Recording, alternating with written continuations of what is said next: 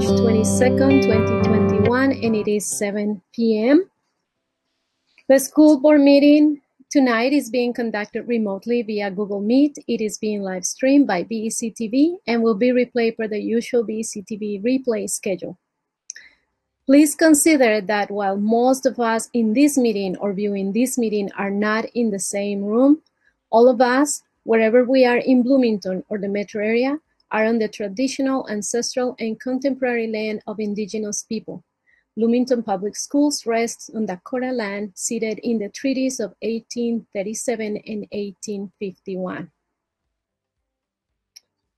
Okay.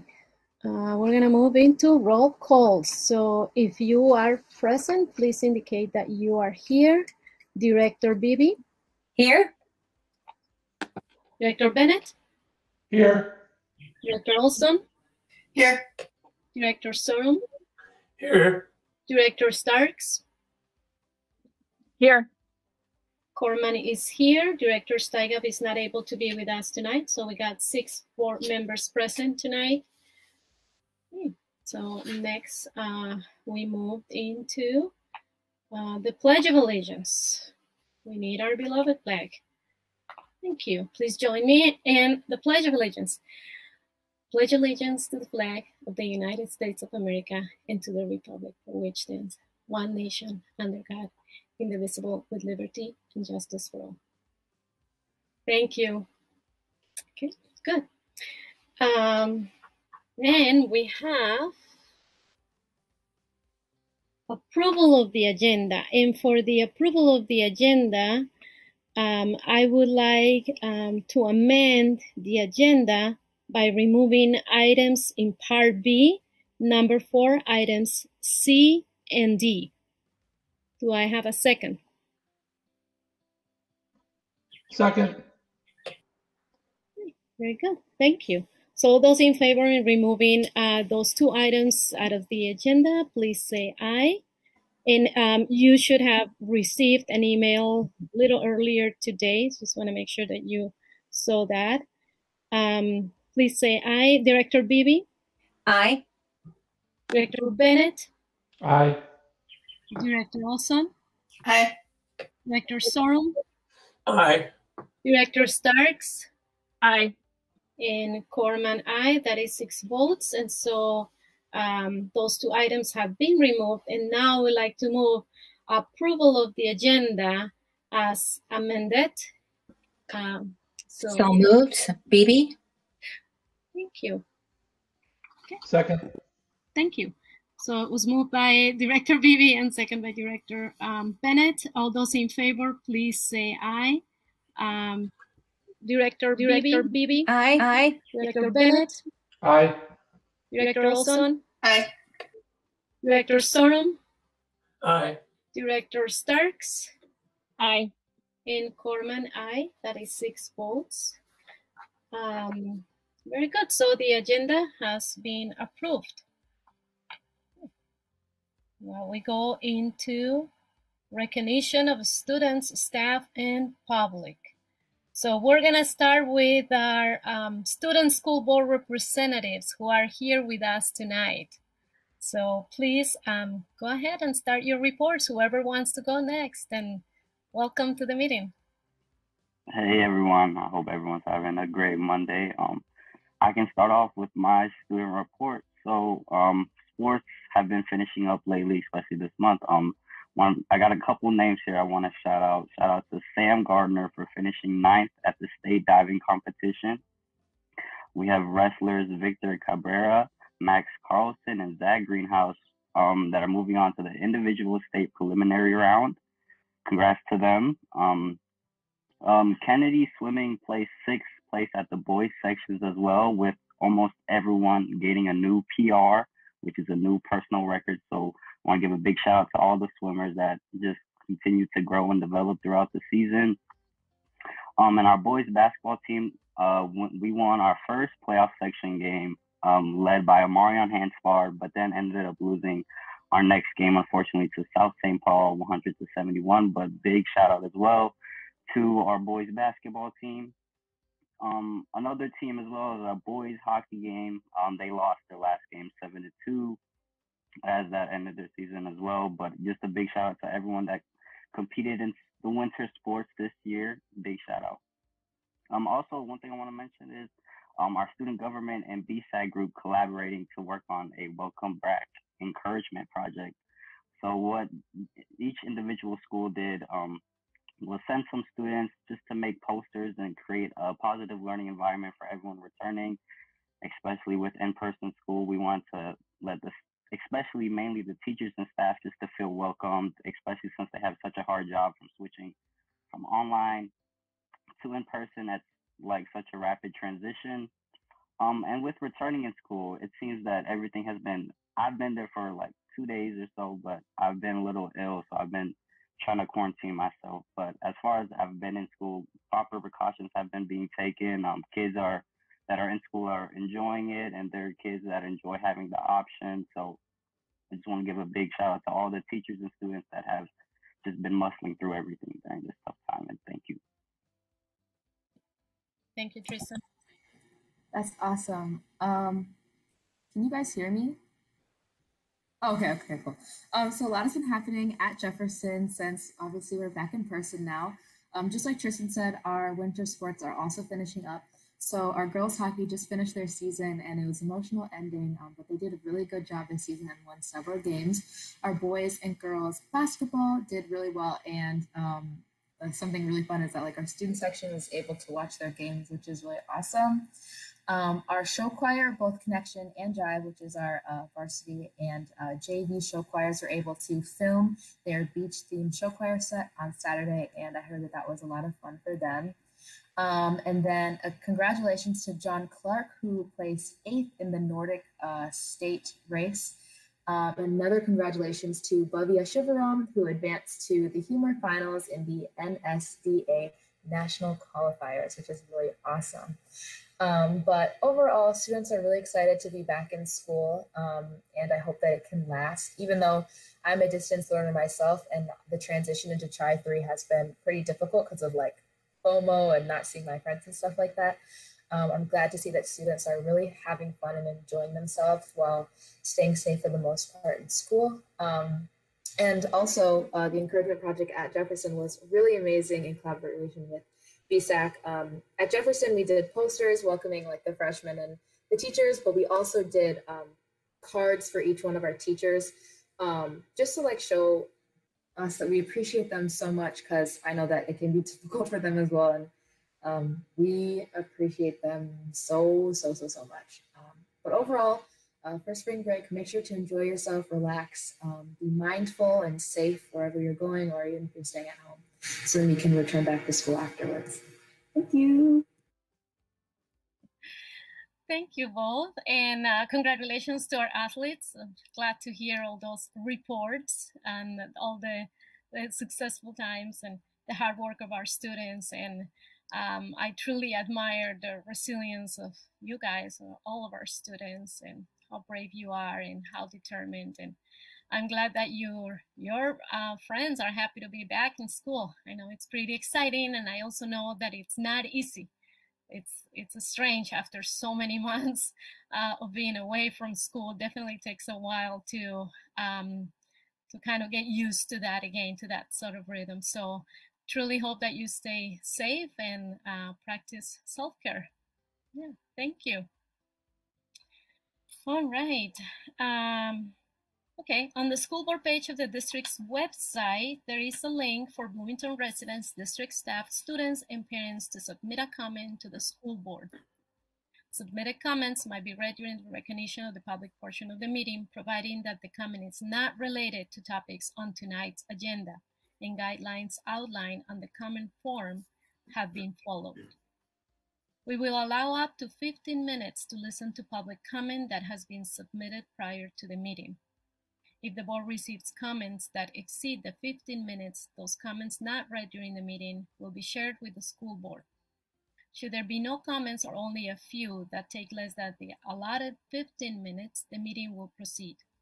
A reminder that the school board listens to public comment and does not respond during the meeting. Typically, matters are referred to administration. So, Mr. Kaplan, do we have any public comments for tonight?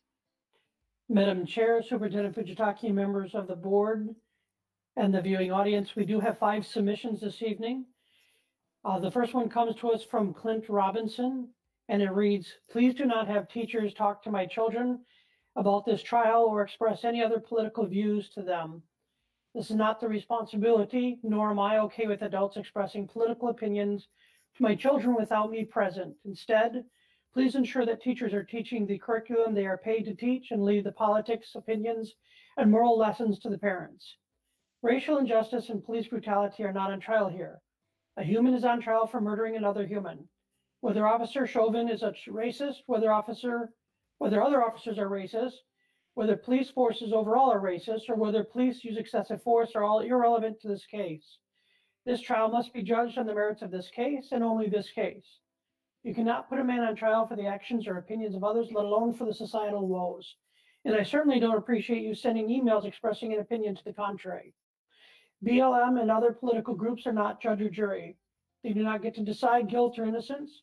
If the verdict is guilty, but the sentence is light, or the verdict is innocent, BLM will riot. When that happens, do you intend to email the parents and denounce them for rioting? Do you intend to use the response as an example of poor behavior that should not be tolerated by society? Do you intend to pass a resolution providing guidance to your staff that they are only to share opinions that denounce BLM for their actions? I think not. I believe you will condone BLM's poor behavior based on the merits of their stated motives and send more emails sugarcoating your support of their behavior by describing it as protesting. Then you'll shield your BLM support by conflating it with rhetoric about equal humanity and offer up support the research has shown will help my student. Because after all, what kind of racist animal would have the gall to challenge someone who is professing equal humanity and trying to help students? We've all seen this game before. Unfortunately, it's a tactic that politicians have used to claim the moral high ground for centuries, and it's nonsense, utter nonsense. The second entry also comes to us from Clint Robinson. School counselors are there to support kids with any of their concerns. They have been there for decades. Every parent is aware of their existence. Perhaps instead of bundling all of this information into one message as a way of trying to sneak your support of BLM past the goalie, you could have written 2 emails. One that discusses how you all wasted countless hours taking a vote to approve a resolution that states you think all kids should be treated equally. Good God, did it really take a resolution for you all to come to that conclusion? And a second email is a simple reminder that the counselors are there for our kids for anything, including to discuss current events as long as the parent consents to such conversations. As a side note, I'm guessing the guidance you gave your counselors was more of an order that they are not to share a political opinion that differs from your resolution. Yuck. Perhaps your next resolution should be one that censors the ISD 271 school board from publicly taking political positions. You are all entitled to those positions like the rest of us, but please don't use your power over 1,500 staff and access to Bloomington's children as a means to force your opinions onto the impressionable minds you have been entrusted to educate with knowledge. Resist the temptation if you can't. Please demonstrate that you understand and respect parenting boundaries and share your opinions with your own kids and leave ours out. My last plea, please let our kids be kids and get lost in their schoolwork, friendships, and extracurricular activities. They don't need politics. They are all extremely aware of the expletive storm that exists outside of their school, and like the rest of us, they want to escape it and are completely exhausted and over discussing it. Best of luck to us all. The next submission comes to us from Tom Lloyd, and it simply states, how will the school board make sure to keep BIPOC during budget cuts? The next submission comes from Anna Benjamin and reads, I'm a current student in the Bloomington Public Schools. The school board needs to continue to implement more diverse curriculum and encourage anti-racist conversations in classrooms and throughout school. The education of all students and teachers on issues of race needs to be a priority. The last submission comes to us from Kevin Hendricks and reads, in relation to the parental message and YouTube video contained in that on March 9, 2021 on the Chauvin trial. As a retired police commander for the Bloomington Police Department, I was disappointed in this poorly thought out communication. I'm not sure if you realize the amount of work and effort over many years by both entities to develop and maintain a good working relationship. not just at the administrative level, but at the operational level as well. As a longtime citizen in Bloomington and an unabashed supporter of BPS, I can tell you that this kind of poor judgment and disregard for necessary and good relationships will make me reconsider any continued support going forward. I am just astonished. With that, Madam Chair, it ends the comments for this evening. Thank you. We're gonna move into the part A of the agenda. Part A contains board business, finance, etc. And I'd like to move approval of part A of that agenda. There a second? Second. Thank you. All those in favor of approving part A of the agenda, please say aye. Director Beebe? Aye. Director Bennett? Aye. Director Olson? Aye. Director Sorum? Aye. Director Starks? Aye. And Foreman, aye. So this part A has been approved. And then we moved into the part B. And for this part B, we are gonna start with the American Indian Education Compliance. And I like to call Assistant Superintendent Dr. Jenna Mitchler and Heidi Hecker, Program Coordinator. Madam Chair. Thank you, Chair Corman. Can we read the resolution first? Oh, sure. Go ahead. Thank you. Be resolved, the School Board of Independent School District 271 accepts the resolution of non-concurrence by the American Indian Parent Advisory Committee for the 2020-21 school year. There a second? Second, Maya Olson. Thank you. Okay, go ahead. Great, thanks. So Chair Corbin, Superintendent Fujitaki, members of the board, viewing community, we're here tonight to talk to you about the vote of concurrence or non-concurrence from our American Indian Parent Advisory Committee.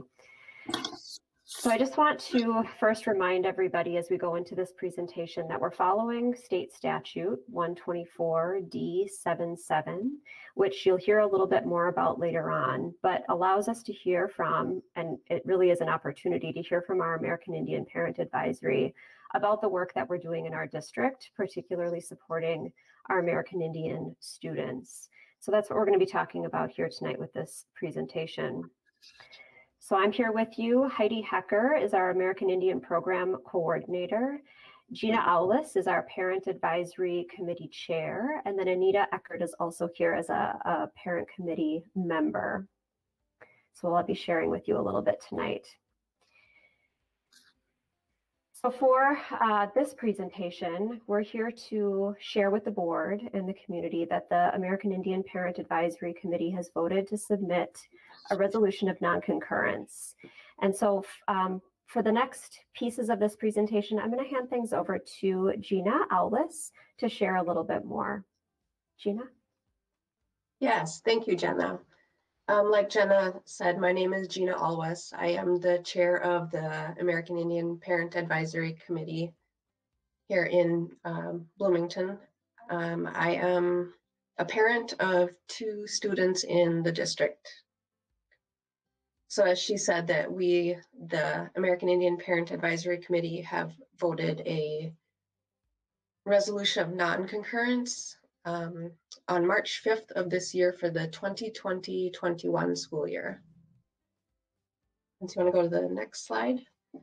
And so APAC has presented the school board concerns about the lack of achievement and engagement of our Native students for many years, dating back to 2011. We are here today with the same concern, as we have not seen adequate progress with our students. A significant number of our Native students have struggled during distance learning, and we have real concern on how this is going to further impact the achievement gap and the graduation rates. The American Indian Education Program has a staff of 2 people to work with more than 200 students spread across all 15 buildings within the district. And the staff of 2 is not nearly enough to support the unique needs of our students and to provide the teachers with the guidance that they need and the necessary materials that they need for culturally relevant materials. So here on this screen is some of our recommendations that we have identified. The first one is to identify students not meeting academic standards and those at risk for not graduating. Provide a recovery plan for the academic ground that has been lost this year. Ensure that APAC is provided the opportunity to contribute guidance and input for the achievement and integration plan so that funding can be allocated to help meet the unique needs of our Native students. And providing a year-round school option. And then our last one is providing personalized academic plans to increase engagement and build teacher-student connections.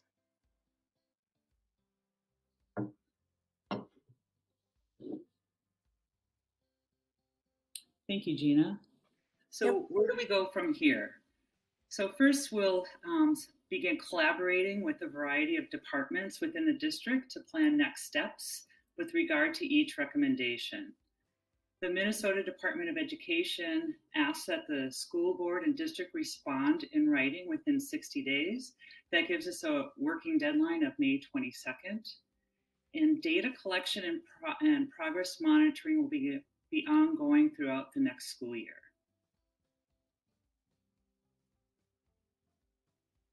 So I also want to just mention that we, so when I say we, it's the pronoun I'm using for Heidi, myself, those we collaborate with. We take the recommendations and the vote from the APAC very seriously.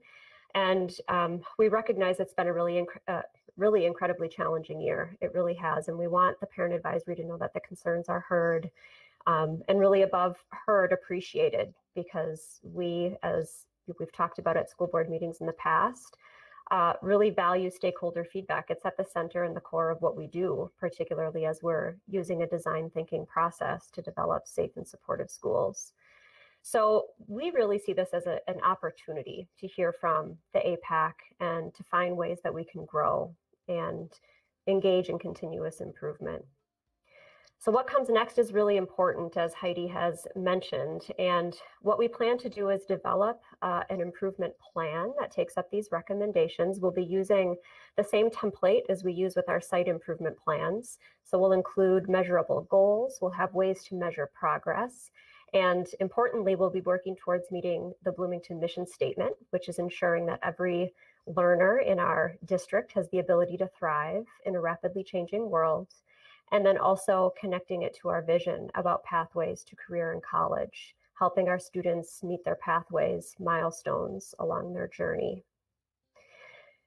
So with that, thank you for listening into our presentation, hearing the APAC's vote of non-concurrence and recommendations. Thank you. Questions, board members?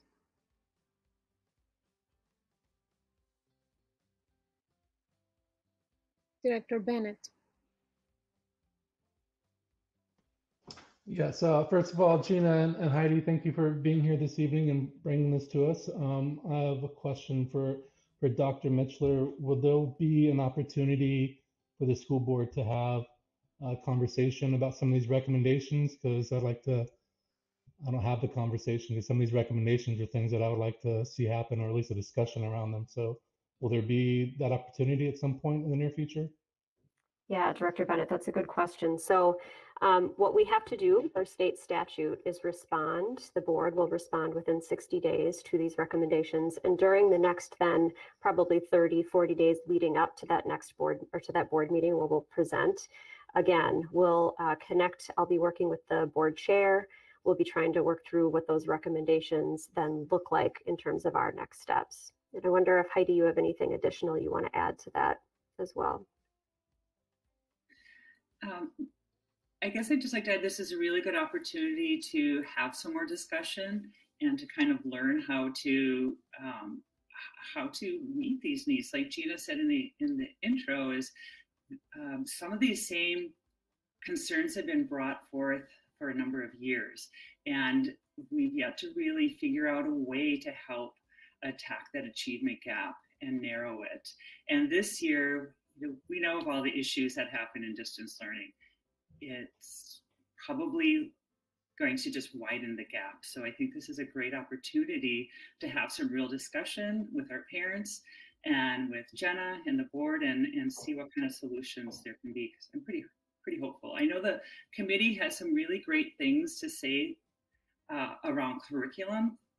A lot more culturally relevant material has been taught and is being developed, and a lot more PD is done in that area. And that was one of the recommendations that the parents had before. So they were very happy to see that's done. Now we just need to develop more engagement and more, more focus on getting our kids back in academic shape.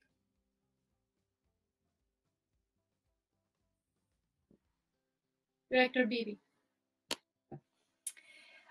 Hearing the word engagement can mean many things to different cultural groups. What does engagement look like within the Native American community? Thanks for that question, Director Beebe. I wonder, I'll just open that up to anybody who's here helping present tonight. So Heidi, Gina, and then we also have, as I mentioned, another member of our Parent Advisory Committee here with us tonight. So if any of you would be willing to help, that would be wonderful. Thoughts? Yes, I can start. One of the reoccurring themes that's been coming from the parents on the committee with engagement is a connection between the student and the teacher. It seems, especially with this year with distance learning, there's not a connection. There's not a understanding of who the students are that are in the class. It just really seems like that part is lacking this year. But then also just having like a personal connection too with the teachers. That was part of our last recommendation that we had, was we really wanted to increase that connection so that the student feels that there's somebody there that is interested in them and wants to make sure that they are there and that they're participating. They're able to feel there's somebody kind of there on their side when they're there at school. Anita, did you have any other thoughts on that question?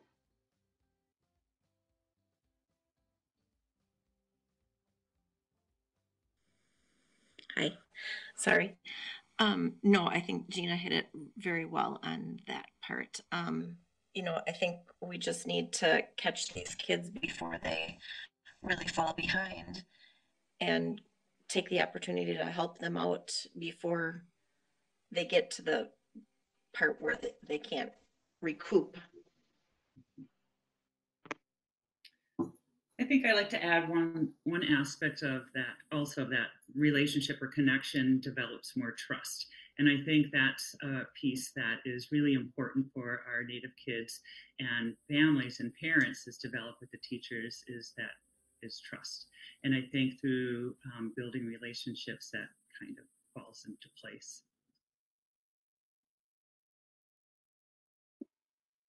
Director Sorum. Yes, thank you. It indicated that there's only 2 people that are working with this. So we haven't really identified or enlarged the group to provide liaisons or any of those types of things. Isn't this still under the umbrella of the DDAC? And so looking for curriculum enhancements and all of the teachers in all of the subject areas working with that, but especially in social studies and some of the other more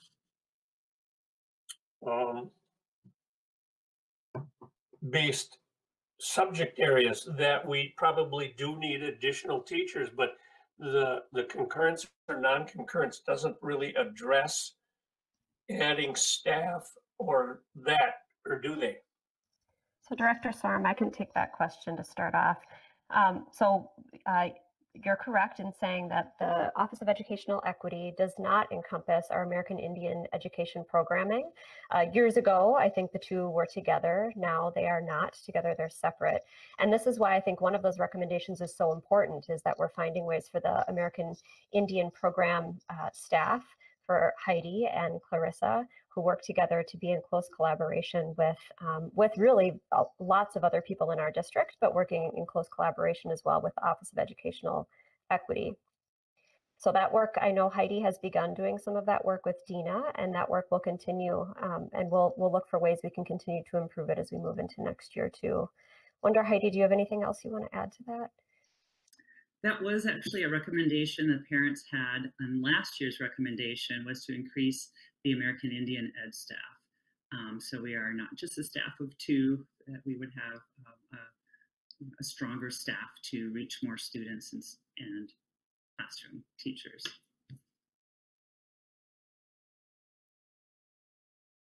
Thank you. Director Olson? Hi, I was thinking that while we are fortunate to have Juma Waganda here from the Student Advisory Council, that maybe we could connect her with Heidi Hecker in some way to find out if there are any students who are, any of the American Indian students who are interested in joining the Student Advisory Council. Maybe that would help.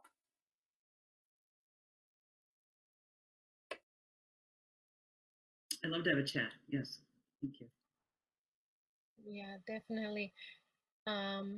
Any other board members have any questions? Any other questions? Juma and Tristan, do you have any questions or comments? No, I don't have any questions, but I think that would be great. I would love to have more diversity in VSAC and expand this conversation just so that everyone is included as much as possible. Yeah, thank you. And we were just talking with Heidi at the beginning of the meeting about other opportunities as well for parents within our board committees or committees of the board. So yeah, definitely those connections and to be able to talk, that would be great. And this concurrence and non-concurrence, ever since I joined the board 10 years ago, we go between yes and then no, and then yes and then no again. And every time it's non-concurrence, it's like, oh, here we go again, it's heartbreaking every time. It's like, but why, why do we go back to that same spot? And definitely this year has been so challenging, and especially for our American Indian students and students of color. And so I can see how this kind of fits within, unfortunately, within the kind of year that we had, but definitely need to take the steps into the direction of what else are we gonna do? What else do we need to do to help our students so that this doesn't happen again?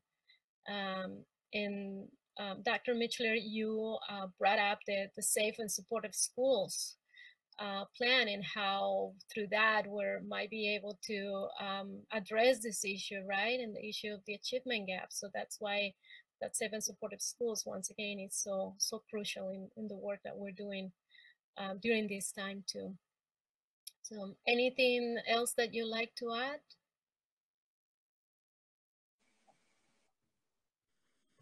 Chair Corman, I think Anita had one thing she wanted to add as well. Oh, yeah, you got your hand raised. Go ahead. Anita. Hi, Nellie. Thank you. I'm so glad that you mentioned that we go back and forth, because that's what I mentioned in our meeting when we came to this non-concurrence. I've been on the parent committee board for a long time, and I said it's like we take one step forward and then that achievement gap still doesn't close. And that's our main issue, is every time we recommend the achievement gap, it never closes, and I don't see any progress of getting those kids to where they need to be, and that's heartbreaking. It certainly is. Okay, Director Olson. That's all I wanted to say too, is that it was very heartbreaking to read this letter. So I just wanted to tell you that that I care very much. Mm-hmm. Yeah, it is heartbreaking, but once again, it's another loud call of, hey, listen, something's not right and continues to be wrong. And so what else do we need to do? What other kind of approach do we need to take in this? Who else do we need to reach out to?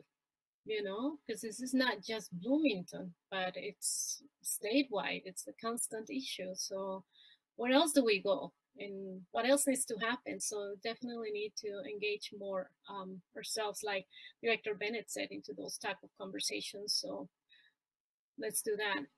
Director Mitchell or Dr. Mitchell.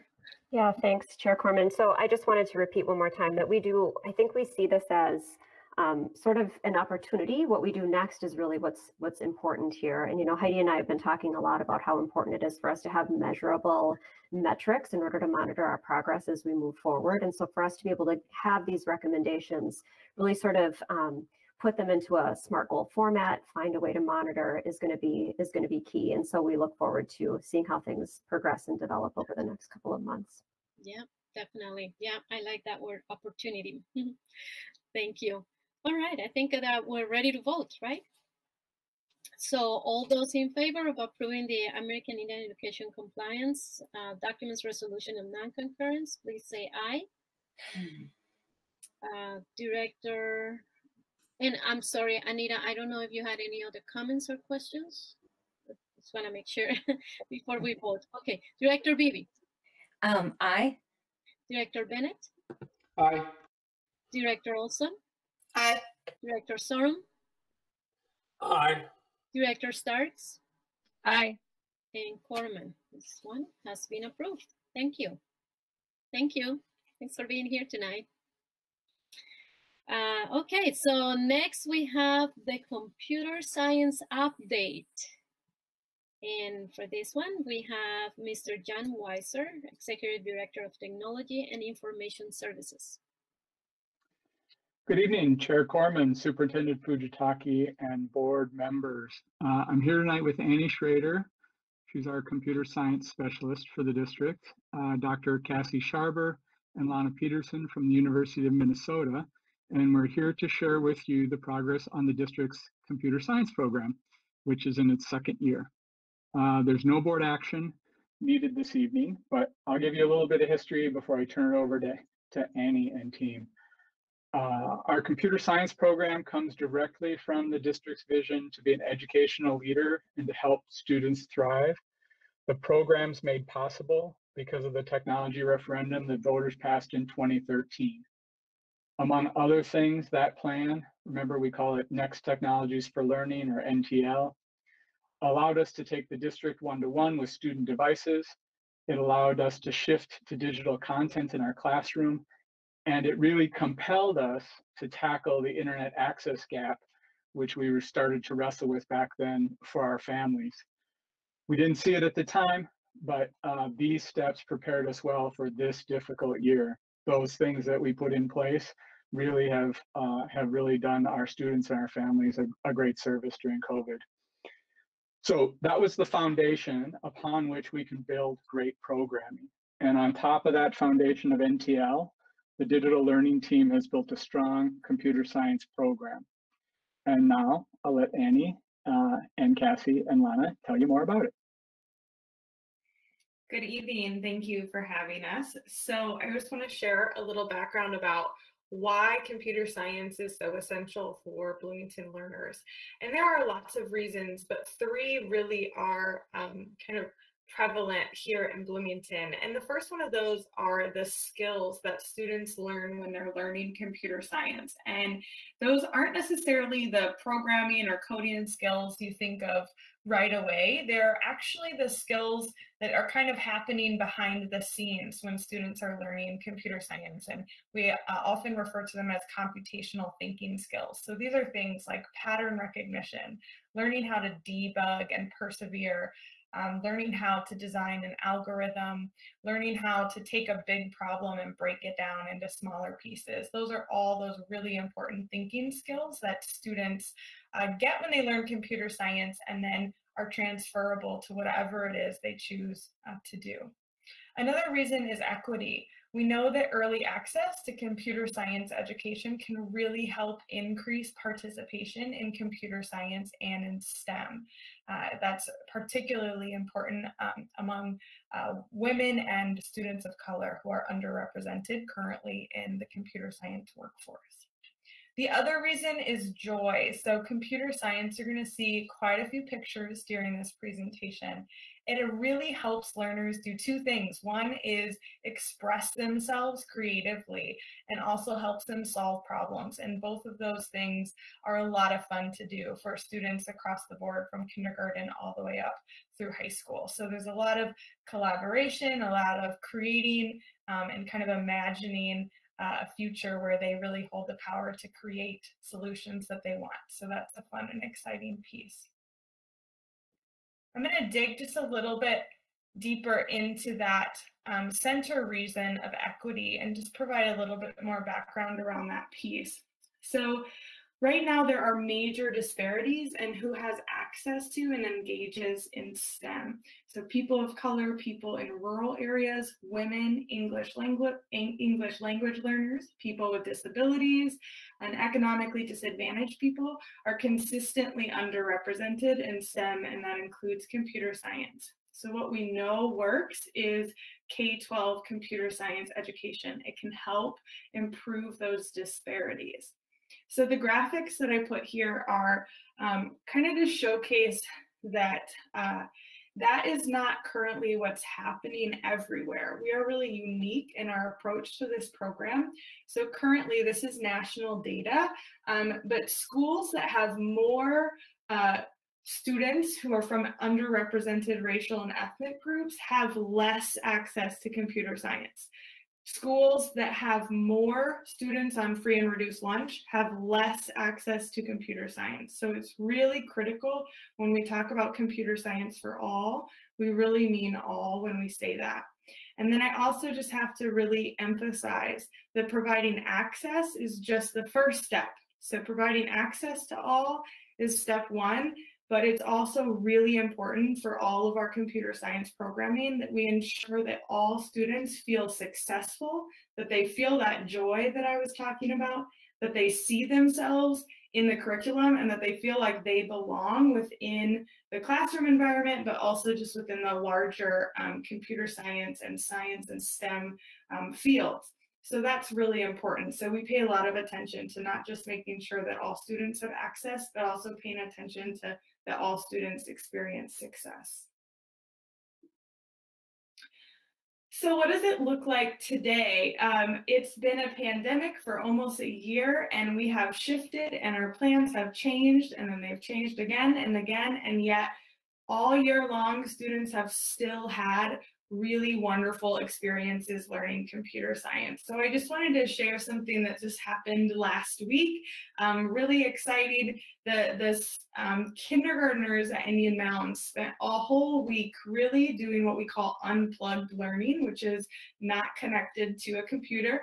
So they were learning about really their identity as computer scientists and learning that anyone can be a computer scientist. And on the last day, they got to meet a computer scientist via Google Meet. And so our computer science specialist at Indian Mounds, his name is Lee Nelson, he adds a computer science bit to all of the news shows that the Indian Mounds students get. So each time they see the school news, they learn what other classes are doing in computer science. So I'm just going to share about a minute-long clip of that.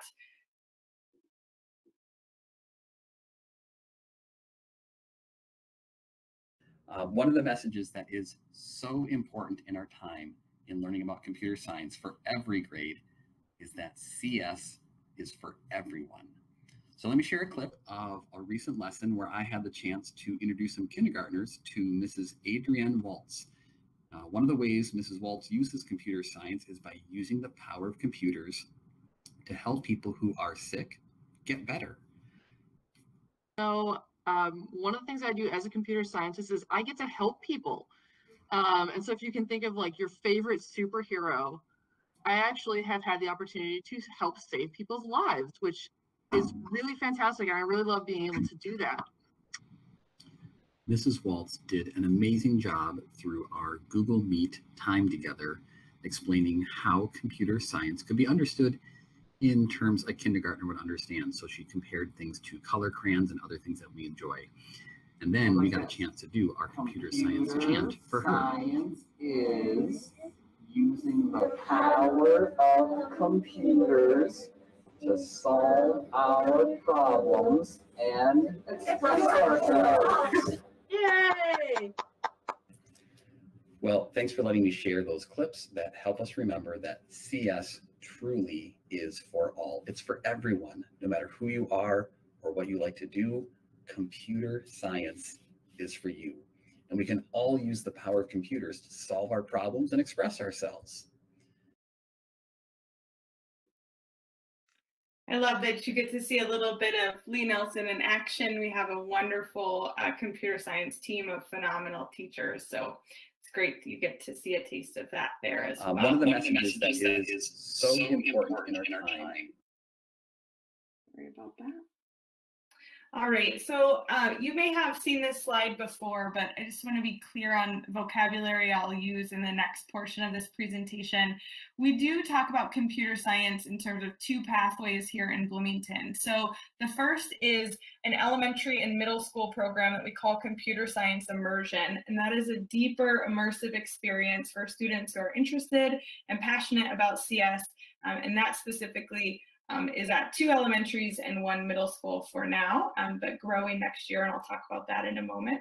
And then we talk about CS for all. So I can't have an equity slide saying how important it is that all students get computer science if we don't act on that. So we do have initiatives for all students in Bloomington. So we'll talk about both of those pieces right now. So computer science for all at elementary. So I'm just going to share where we're at right now and then where we're headed, particularly next year. So where we're at right now, we're a little bit behind schedule in terms of CS for all at the elementary because of COVID, but we're going to catch up steam really quickly. So this year, we're really working with our tech integrationists, building up their understanding of computer science and how to teach it in a way that makes everyone feel successful. So we've continued this year. And then in May, all elementary schools will be participating in We Do CS Week. So they'll have some exciting, fun computer science activities happening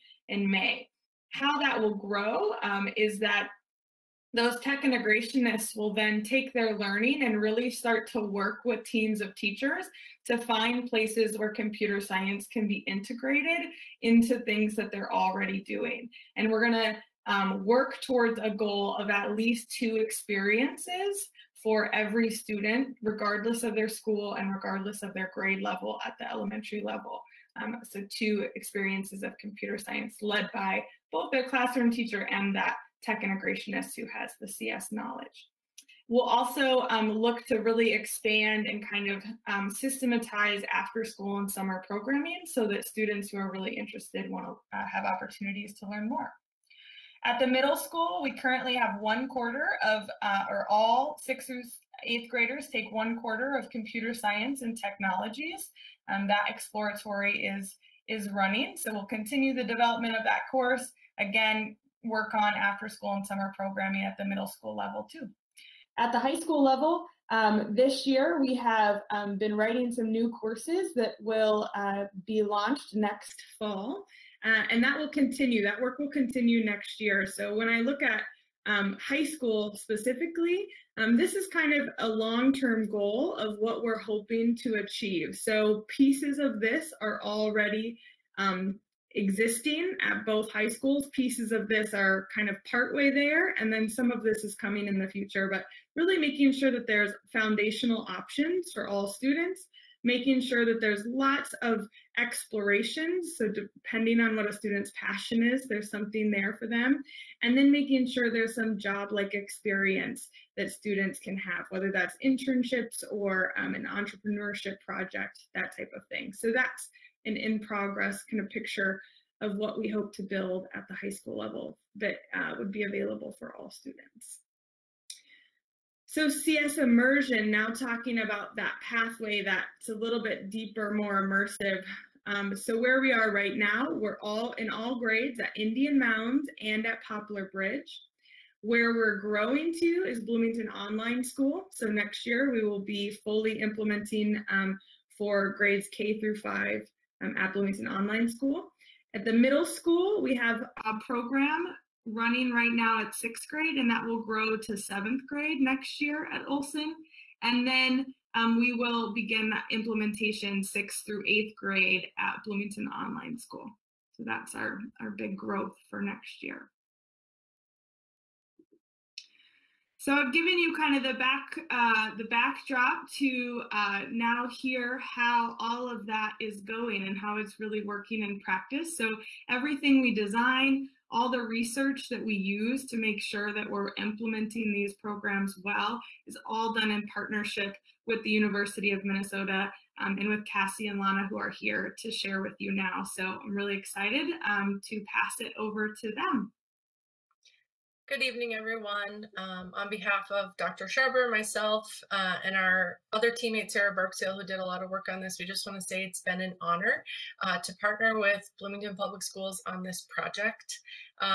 We are research practice partners, so what we do is we partner around problems of practice and help launch this project together, and then we bring in relevant research that we can use to inform the pathway, as well as collect information to help improve the program as we go. And so we're going to talk a little bit about the evaluation we've been doing for the past year and a half. We have been focusing our efforts in 4 main areas. That's the teacher's evolution, so their growth in computer science knowledge, and then their confidence in teaching, what computer science actually looks like in an elementary and middle school setting, because it is relatively new, what students are experiencing and their growth and their confidence, and then the building of the larger district pathway.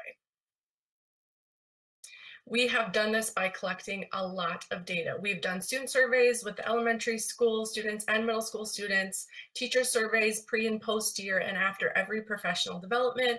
We've done many hours of observations of both professional development and what's happening in the classroom. We've done interviews and focus groups with teachers. We have lots of artifacts, whether it be student work or curriculum. And then we've taken many pages of meeting notes that have all informed our evaluation. So we're going to give you a peek at just some high-level highlights of all the things we've been learning related to how CS and BSP is going. So on the screen in front of you, you're going to see the results of a pre and post survey. So let me give you some context. So one important component of making sure that the CS Ed and BPS is going to go forward is teacher learning. So we often use the words professional development to talk about that. There's lots of things for teachers to learn. There's new curriculum. There's actually CS content knowledge. There are some technologies that can go with it. And then also to the pedagogical strategies of how to teach computer science. So there's all kinds of things. This type of professional teacher learning can take a lot of forms. There are like formal workshops and trainings. There's individual coaching that happens. There are conversations that happen with other collaborative teachers, and there's something called co-teaching we'll talk about in a minute. So this graph that you'll see is something that we ask teachers about at the end of year 1. So given all of the professional learning experiences they had over the course of year 1, which ones were the most helpful? And I'd like to draw your attention to the middle bar, which says integration is co-teaching. So this is a very, this model of professional development was very, Bloomington really wanted to do this. This was a core component.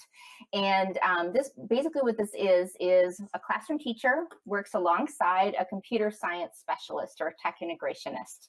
And there are different ways that relationship evolves over the course of the year. But what I'd like you to notice is that this was the most influential, helpful form of professional learning that happened over the first year. What else do I want to tell you? I think that's it. Next slide, please, Annie. So another data point across some surveys we gave to teachers, both at the beginning of the program in year 1 and at the end of the program in year 1. We asked them a lot of different things. And one of the things we asked them about was their confidence. So this is brand new content, brand new everything. How do you feel about moving into the classroom and doing these things? This chart will just show you the top bar is the beginning of the year and the bottom bar is the end of the year. And you're going to see how teachers' confidence grew over the course of the year. So you'll notice on the post survey, there are very few teachers that don't feel confident at all compared to the beginning of the year. And in fact, at the end of the year, 25% of the teachers that responded to that survey felt very confident. And we had no teachers that felt that way at the beginning of the year. So what can we tell you?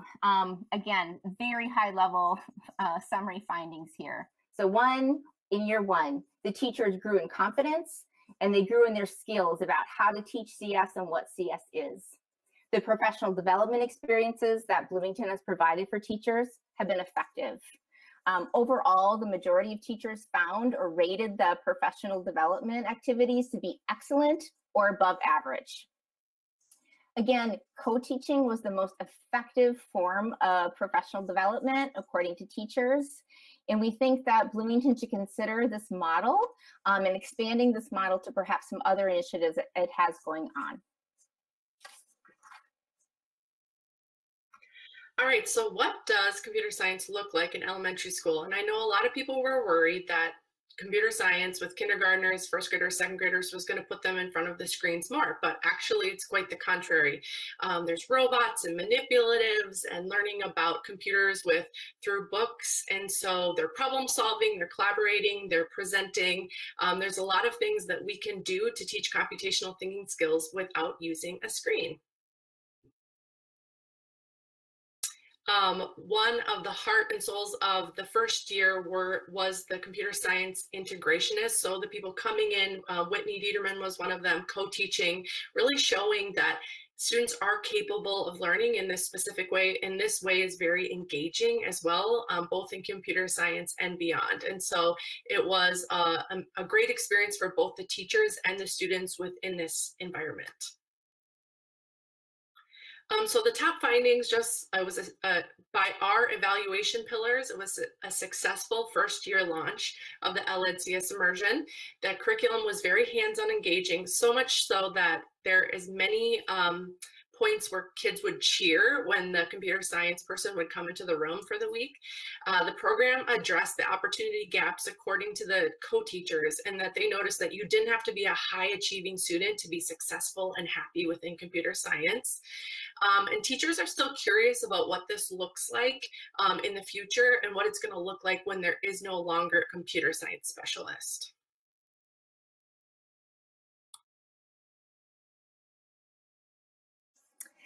So what do the students think? These are some quotations from students who participated in that immersion program. And I'll just draw your attention to a word that appears in all three quotes, which is fun. So again, these are the voices of students from Poplar Bridge and Indian Mounds. And then, of course, we asked them about computer science and what they thought. And we asked them that at the beginning of the year, and we asked them that at the end of the year. And this chart is going to show you some results. So notably, both at the beginning of the year and the end of the year, the most selected descriptive word for computer science in school is the word fun, beginning and end. You will notice a very noticeable shift from the beginning to the end to students who went from thinking it was okay, so that grew by leaps and bounds. And noticeably, at the beginning and end of the year, very few students use the word boring to describe computer science in school. So I'll just make a note that this finding about fun connects back to one of the purposes Bloomington has for computer science, which is joy. High-level findings for student experiences. So one, they are growing in their computer science knowledge and their thinking skills. They really enjoy computer science in school. And some recommendations for the next years of the initiative is we recommend deepening and extending the curriculum to make stronger connections to the real world, and also an increased focus on nurturing students' computing identities. And this connects back to the disparities that Annie was telling you about at the beginning of this presentation. You can't do enough work there. All right, so middle school immersion. These are just initial findings as we're still within year one, but just as a reminder, so the 6th grade at Olson Middle School, there's 2 cohorts of students that are doing immersion programming, which means 2 of their exploratory quarters are computer science. And then they have computer science integrated with their full year of social studies and integrated with their health and arts exploratory. And so when we talk about integration, where these are teachers kind of collaborating, finding a middle ground, what does it look like when computer science and a content area comes together? And on the screen is an example of a project that was done in social studies, but used the computational thinking and Scratch skills where a student actually coded a timeline of the US-Dakota War. And so these are evolving projects, but students are having a lot of fun and finding new ways to express what they know in the classroom. And then Annie's gonna play a video here of one student. My favorite part about computer science was the app project because everyone's ideas were completely their own and unique, because you thought of something completely different versus some other kid thought of polar bears and how they were going to go extinct soon, so they wanted to do something about that. And you got to see their kind of thought process through the entire thing because you got to go and look at the code. So what I love about this video is she's really expressing that sweet spot that we're hoping to get to, where we combine students' interests and passions and then their skills with computational thinking and coding in a society that is based on technology to make a difference based on things that they care about. And that's where we get that engagement from students. My favorite part about computer science was the app project. And then as far as findings, initial findings is mainly just that we're seeing a big disparity because there are students who came from the elementary immersion programs and students who came from the non-immersion programs. The students who came from Poplar Bridge to Olson have a much stronger skill set, even with only 1 year. And that year was partially cut off by COVID. They have stronger coding skills, problem-solving skills, computational thinking skills, and so we need to find a way to catch those other 6th graders up when they enter immersion programs. But it's a great thing to see such progress. All right, now we're going to present the district pathway. And so we just kind of wanted to showcase all of the things that are happening. And this is really quite a short summary. All the different places where computer science is growing within your district. It's growing much faster than the original plan as the online school part is added as well.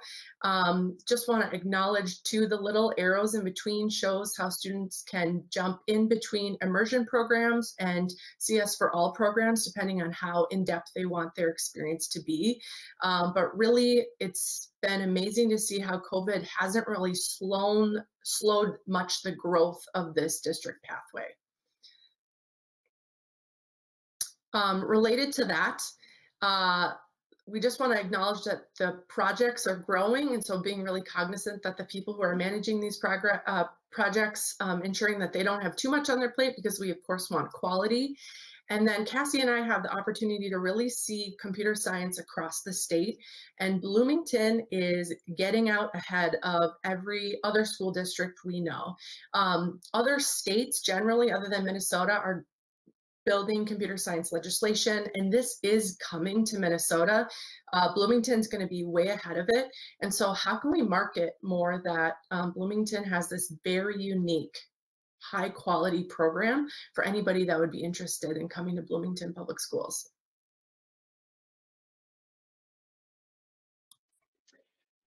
Thanks, Lana and Kathy and Annie.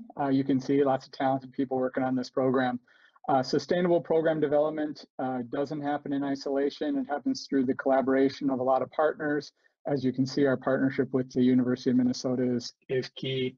We want to acknowledge that, you know, the teams within our district as well play key roles. Our instructional friends, our learning supports leaders, site and district leadership, and of course the teachers and students and parents who choose and are actively involved in the program. So thanks to all those folks. And thank you, board members, for hearing tonight's update. We have a few minutes if you have any questions for this team.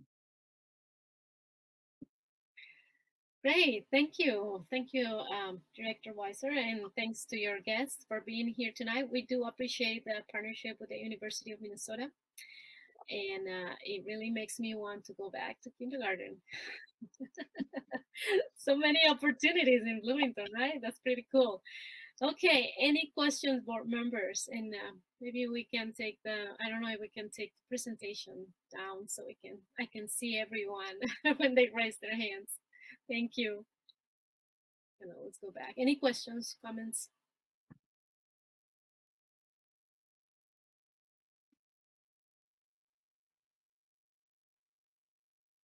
Okay, we'll go with Director Bennett.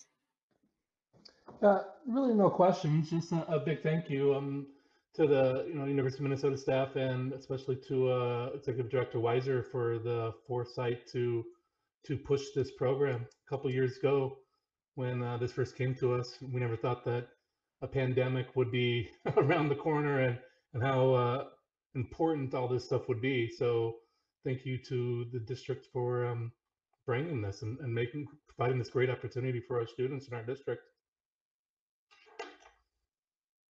Definitely. Any other board members? Juma. We'll go with Juma and then we'll come back to you, Director Beebe. Is that okay? Mm-hmm. So she had her hand up. Yeah, I just wanted to add on to what Director Bennett was saying, how I think that this is like super beneficial because I know so many people in high school already love AP computer science so much. So like implementing all that in elementary and middle school before is super cool because STEM is the future, and I think it's really great for students to learn that earlier. Mm-hmm. Yeah, thank you. Director Beebe. Mm-hmm. I was encouraged to see how you start out with not working on the screens and developing those patterns and the other computational skills with the students before they get onto the technology. I really appreciate the creative things you're doing, and I think if we give kids something joyful to come to school for, that really helps them have highlight in their day. It also shows them learning is fun and keeps them engaged. And I think that's really key to our students, especially coming off of COVID and the challenges that there have been. So keep up the great work. I'm encouraged to see the progression of this. I'm also encouraged to see that it is being expanded and that we are on the cutting edge. So thank you for your part in what you're doing to make that happen. Director Sorum. Yeah, I just was impressed too, especially with the teachers' confidence levels going up so much. And I think that was one of the big things that we were worried about, is the more they are confident and show that confidence, the more the students are excited and getting more confident too.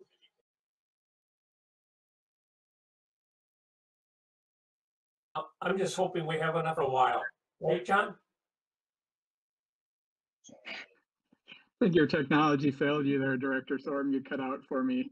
I will say this, like, we are in the people business, and there isn't anything that gets kids more excited than having teachers who are excited. And so I think it really has translated well. Like, I can't speak highly enough for this team and the work that they've done. The other thing I'll say is, we mention at most board meetings, the PGP comes up as a mention. The heart of the PGP is asking students, like, what do you want to be when you grow up? How can we help you be successful? And I think computer science is one of those programs that really is a response to that question. Kids are engaged by technology. We know from all the anecdotal evidence from being around kids, like, technology is a big part of their lives. And giving a way to channel that passion into both following into their learning, but also following their lead into like career paths, creative paths is super important. And so I see this as like one of those really action components of living our mission and vision in the district. Mm-hmm. Thank you. Any other comments or questions?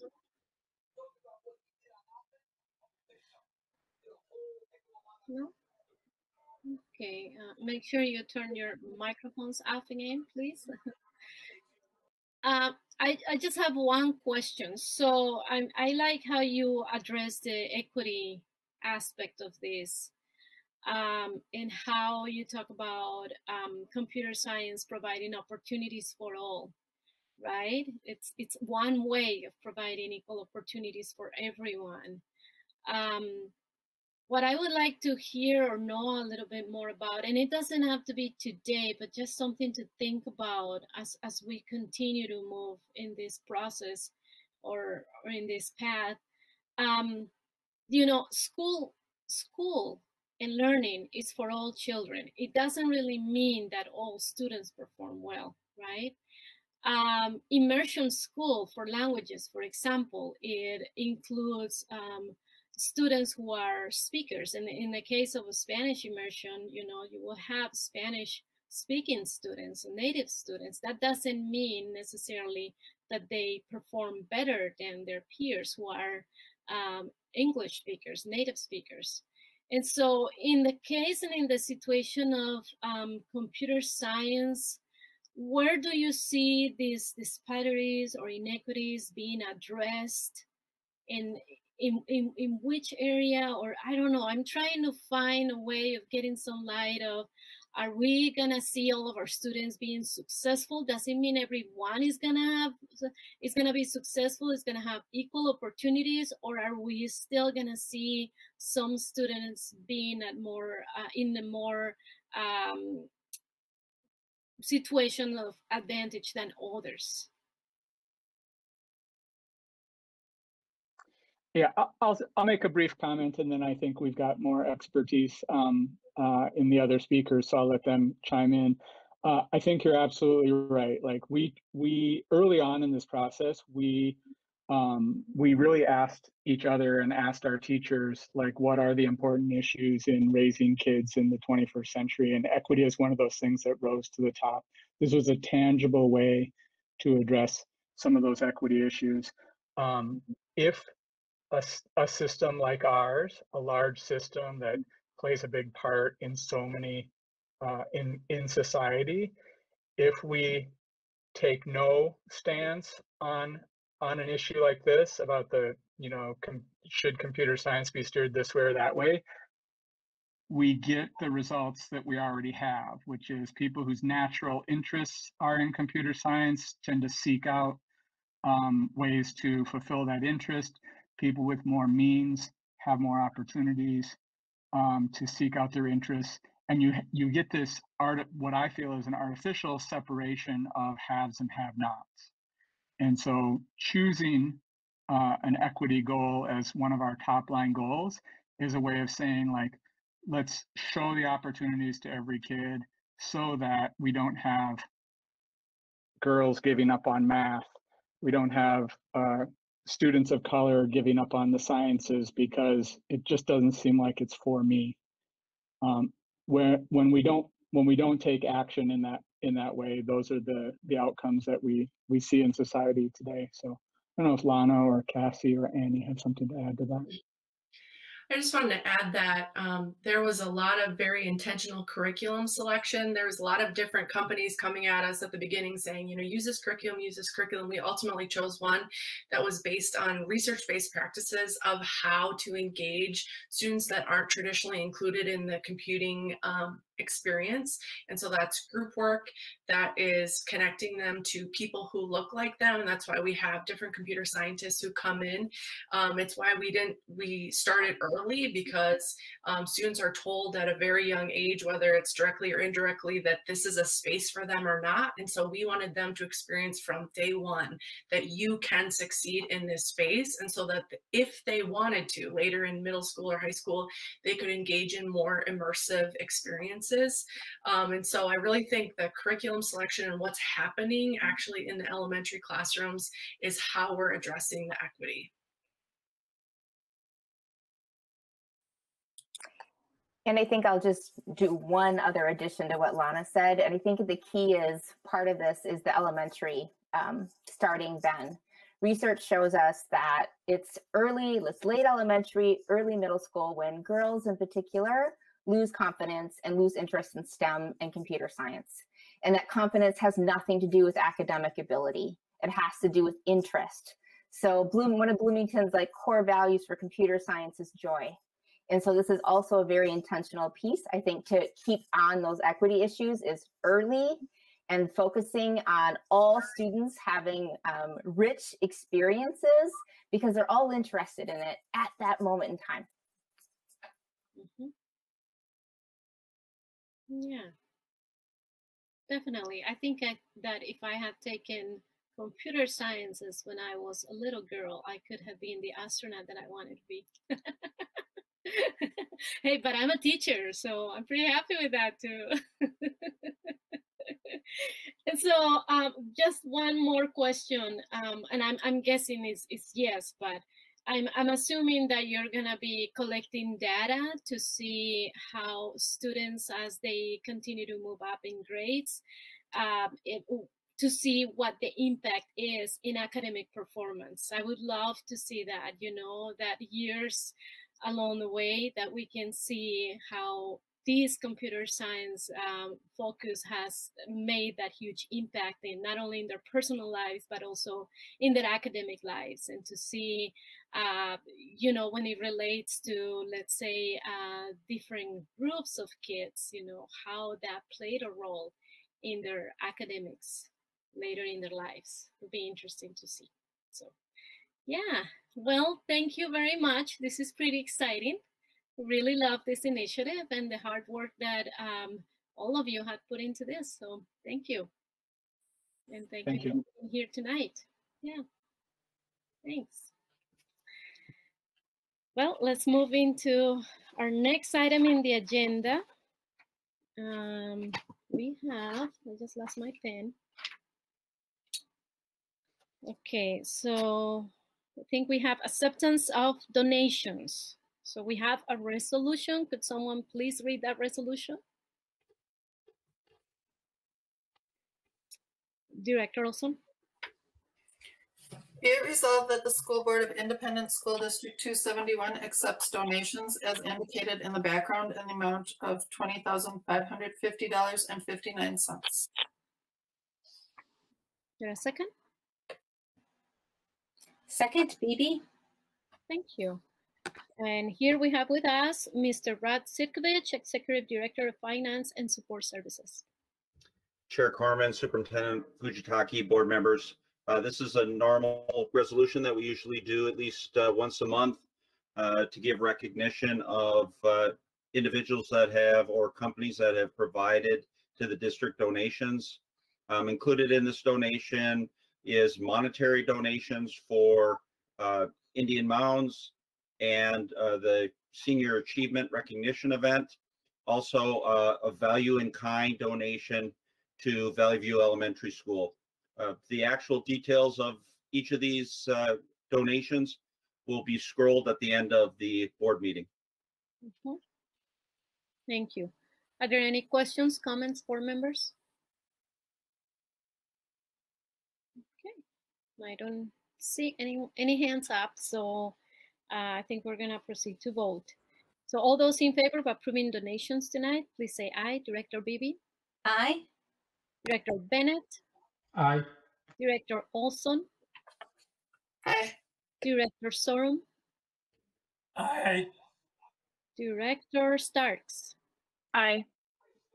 And Corman, aye, and this has been approved. So thank you very much to all of those who have made donations to Bloomington schools. We appreciate your generosity. Okay, so we're gonna move into fees. Fees 2021, 2022, and the first one that we have is the student parking fees. So could someone please read that resolution? Director Starks. Be it resolved that the School Board of Independent School District 271 approves student parking fees for Kennedy High School and Jefferson High School at the rate of $270 per year or $90 per trimester for the 2021-2022 school year. Second, Bibi. Thank you. Superintendent Fujitaki. Great, thank you. Admin supports this resolution that proposes no increases to student parking fees for the coming school year. Thank you. Any comments or questions about this one? I don't think so. So we're ready to vote. So all those in favor of approving the parking fee, please say aye. Director Bibi? Aye. Director Bennett? Aye. Director Olson? Aye. Director Sorum? Aye. Director Starks? Aye. And Corman, aye. That is 6 votes. It's been approved. The next one is the student instrument user fees.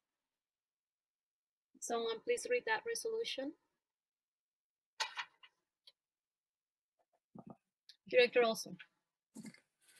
Be it resolved that the School Board of Independent School District 271 approves student instrument user fees for the 2021-2022 school year. Second. Okay. Thank you. Superintendent? Thank you. Administration also supports this resolution that proposes no increases to the student instrument user fees for the coming school year. Thank you. Questions, comments? Seeing none, we're ready to vote. All those in favor of approving this resolution, please say aye. Director Bibi? Aye. Director Bennett? Aye. Director Olson? Aye. Director Sorum? Aye. Director Starks? Aye. And Corman, aye. This one has been approved too. And now we're going to student adult admission fees for activities. Could someone please read the resolution? Director Bennett? Be resolved, the School Board of Independent School District 271 approves the student athletic fees for the 2021-2022 school year. We're into the student adult admission fees. Is that the one you just read? No. Maybe we removed a couple of items. So we go into the student adult admission fees for activities. Okay, well, it's really annoying as parents when they set out. I'd like you to turn your microphones off, please. Thank you. Tom, do you want me to read it or did you want to read it? Oh, no, I got it. Sorry. I was just going with the old format here. Okay, so be resolved, the School Board of Independent School District 271 approves student adult admission fees for activities for the 2021-2022 school year. Okay, thank you. Is there a second? Second, Director Olson. Thank you. Superintendent? As with the previous two resolutions, the administration supports this resolution that proposes no increases for student adult admission fees for activities for the 21-22 school year. Okay. Questions, comments? I don't see any, so we're ready to vote. All those in favor of approving this resolution for admissions, please say aye. Director Bibi? Aye. Director Bennett? Aye. Director Olson? Aye. Director Sorum? Aye. Director Starks? Aye. And Corman, aye. And this one has been approved. Thank you. Thank you. Okay, and I think we now move into the professional negotiations update. Mrs. Mayburns.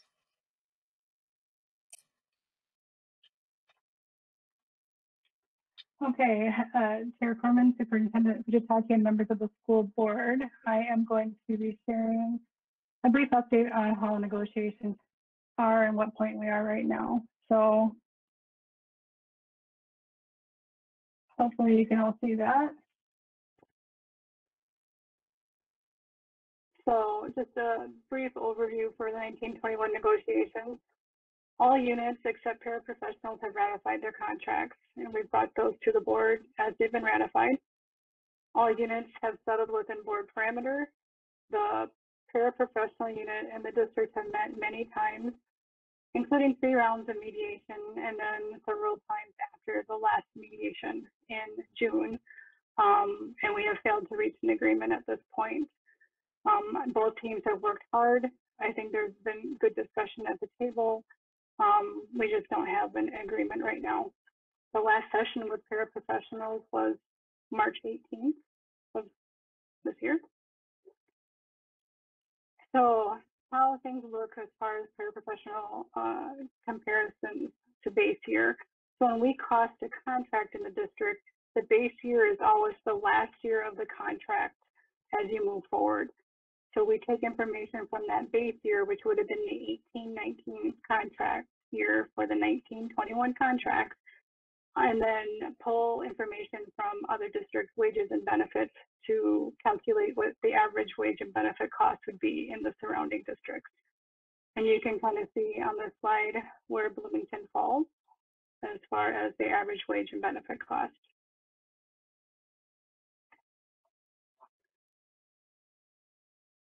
We've been at board parameter in all of our offers since mediation.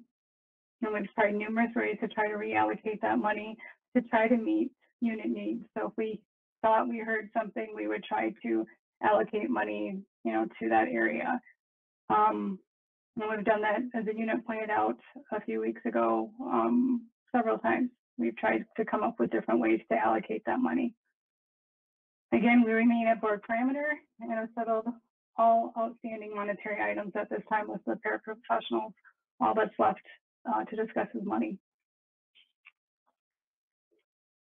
The district's last offer was made on the 18th, and the wage schedules are shown here, what that offer looked like. So that would be for the 19-20 contract year and the 20-21 contract year. One thing to note, 96% of paras are on the class 3 band. So we have most of our paras in that class 3 level. If the district offer was accepted, the wage ranges for the 2021 school year for class 3 paras would be $15.35 to $21.65 an hour in non-longevity steps. The average wage increase for step movement for class 3 without any change to the schedule is 6.64% each year through year 6. So through step 6, the average increase is 6.64% with no change to schedule. And that encompasses about 34% of the unit. I know many times the paras have come forward and have pointed to intermediate 917 to the board and compared wages to them. I do need to point out that that is not a comparable district because they are setting for SPED program, which is something that we don't provide in the district. So it's not a comparable wage. Next step, we did give our last best final offer at the 318 meeting. So we did give, since there's only monetary left and we've reached it, we did give our last final at the meeting. The district is currently now asking that the paraprofessional unit please take our final offer to membership to review and to vote so that people can move forward. We've done a lot of discussion. And we just need to move on to next stuff.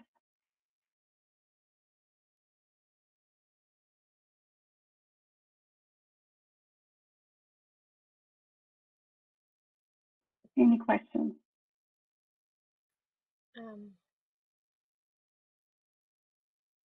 Thank you, Mrs. Burns. Thank you for bringing the update. Okay, we're going to move into board member reports now. And before I give you the report on the board superintendent search committee, I will let you start. Whoever wants to go first. Director Sorum. Yeah, I neglected to provide, or we didn't provide at the March 8th meeting. We did have the PTSA meeting with all members of all the schools. And DDAC, we also had a DDAC meeting with members of all the schools. And it's interesting to note that when we have all these virtual meetings, everybody shows up and attends, and it's just interesting to share the different pictures and icons and live pictures moving in and out on BEC TV so that you can get a chance to see everybody. But I'll be involved in 2 other advisory committee meetings this week too. And a question keeps coming up is, when can we meet in person as an advisory committee meeting? And so they wanted to know, does the board authorize when we can meet in person? And then at the same time, has the board considered when we're going to meet in person again? So there's a lot of that floating around in the various advisory committees, and people want to know, when are we going to get back to live meetings? So I'll leave that with the chair.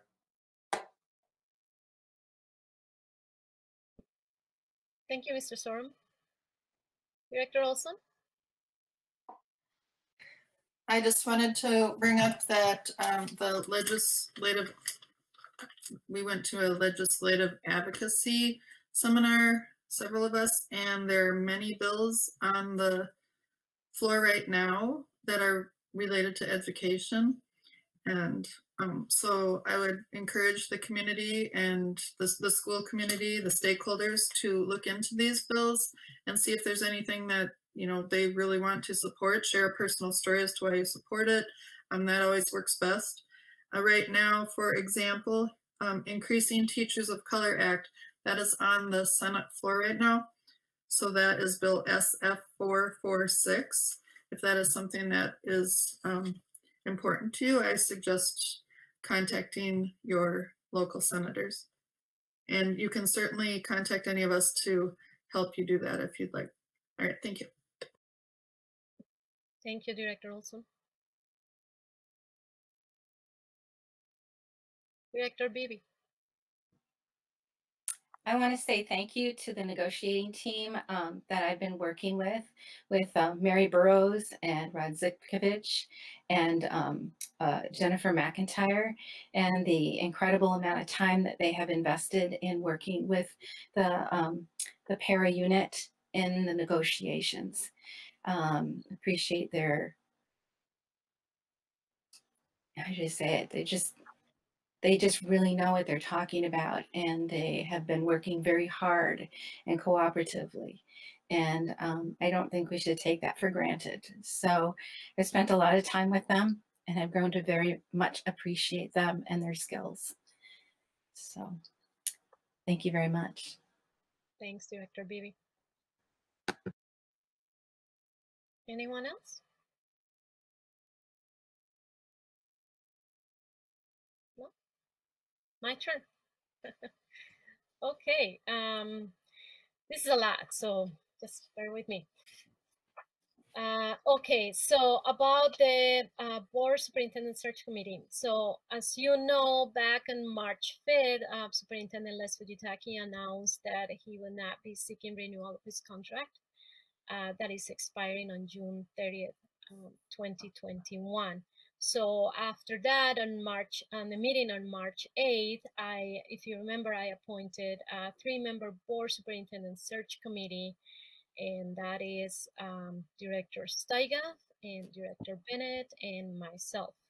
So we started with our meetings on Friday, March 12th, where the committee met with Mrs. Deb Bunkle and Mr. David Holman. And then on March 15, we had another meeting with the committee, but then we also invited members of the cabinet and Mr. Kaufman.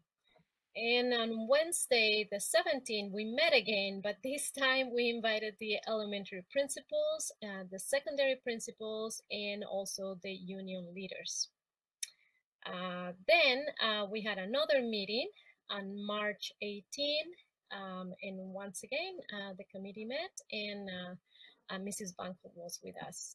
She's been with us during all those meetings, so we truly appreciate having her right there. Okay, so at that point, then the committee concluded that we would be bringing a recommendation to you tonight.